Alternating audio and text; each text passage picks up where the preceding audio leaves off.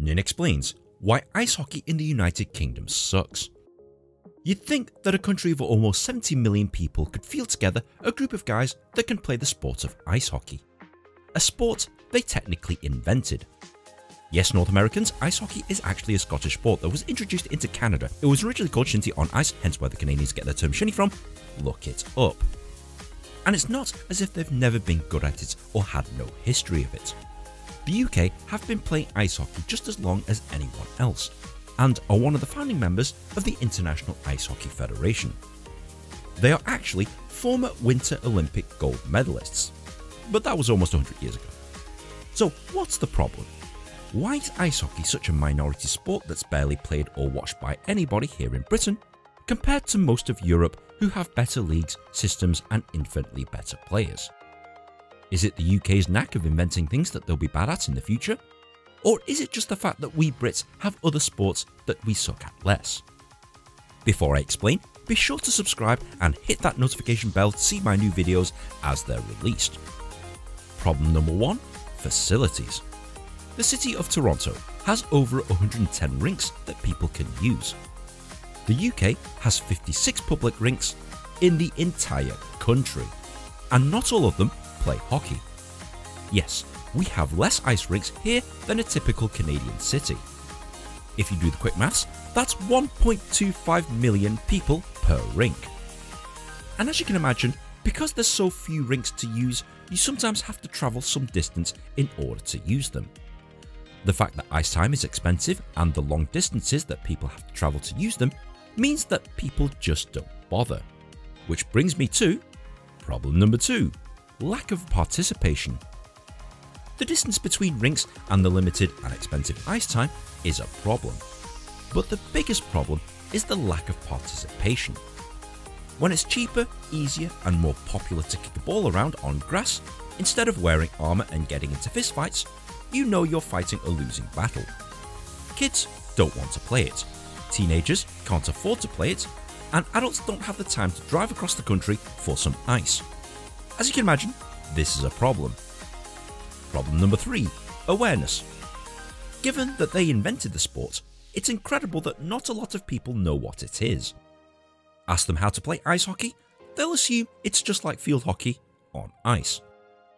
Ask them to name an NHL team, they'll probably say the Chicago Bulls. Famous hockey player? Tom Brady, right? Alright, let's make it real simple.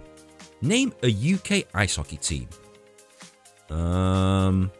The Chicago Bulls? The lack of awareness is pretty shocking. Not helped at all by the British media that refuses to cover the sport, it's not in the newspapers, and they generally don't show it on TV. The awareness is so bad that even entire cities don't even know that they have a professional team. Seriously, that's actually a fact. Problem number 4. Terrible league structure.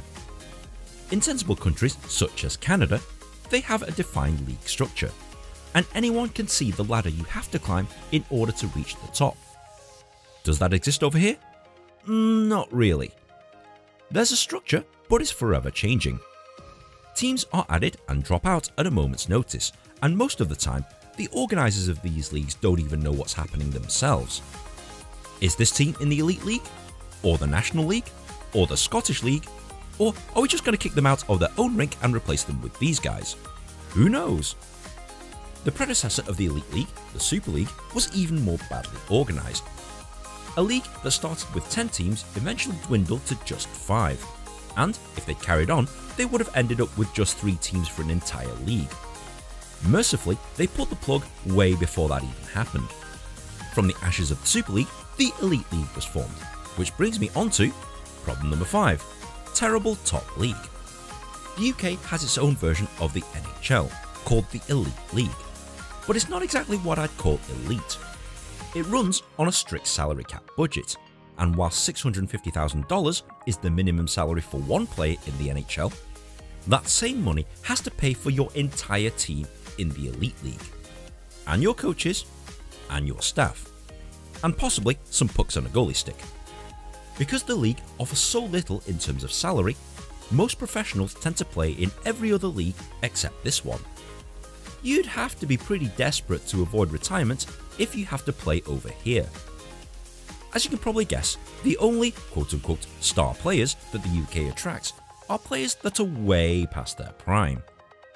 And why would you spend £20 of your hard-earned money watching second-rate ice hockey played by third-rate players, when you can use that same money to watch the finest football in the world?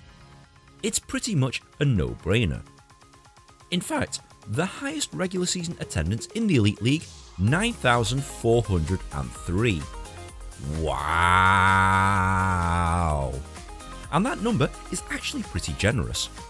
Manchester, the third biggest city in the UK, has a professional hockey team that doesn't actually play in Manchester that attracts an average crowd of just 900 people per game. And they play in a facility that looks like this. And this is our version of these guys. Can you see where we're going wrong here? Problem number 6. Terrible national team. Because of the serious lack of homegrown talent, a lot of the quote-unquote British national team are actually Canadians who we've kindly given a passport to. The government stance on sports funding is simple. We'll give you money only if you win big. That explains why we're overinvested in such sports as football, rugby and cycling, and way underinvested in ice hockey, basketball, Quidditch and every other sport that we seem to suck at. The British national team rarely gets coverage, and playing for your country doesn't pay. Quite literally, you get nothing.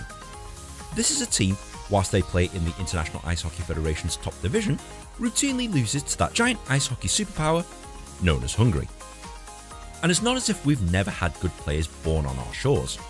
Byron Defoe, Steve Thomas, Owen Nolan, all British born, but chose to represent Canada, due to the suckiness. Liam Kirk is the sole British hope to crack the NHL at the moment, but hasn't played once for the team that drafted him. That kind of says it all.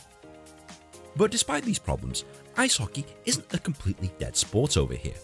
It still has a cult following of die-hard fans, albeit a small one.